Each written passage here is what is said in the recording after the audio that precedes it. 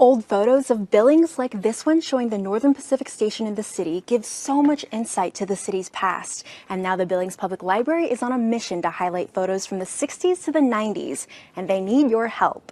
We would love to have your picture, knowing where it was in Billings. Photos like this one are already a part of the Montana History Portal, a free online hub where people can find historical images, documents, and audio clips of Montana. We have a great amount of photos already on there, but mostly from the early 1900s, late 1800s, things like that.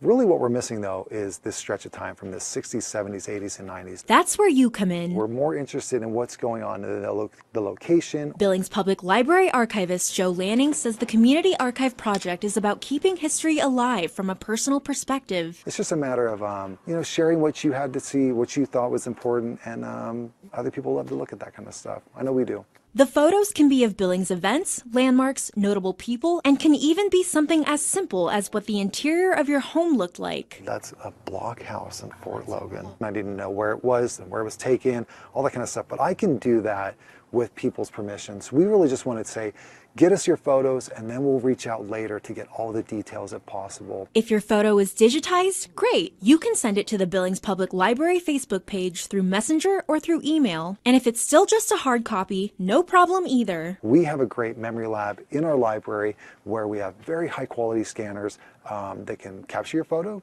can digitize it, put it on a flash drive. The library will be accepting photos until May 1st, and then we'll keep those memories alive for the generations to come. In Billings, Alina Howder, MTN News.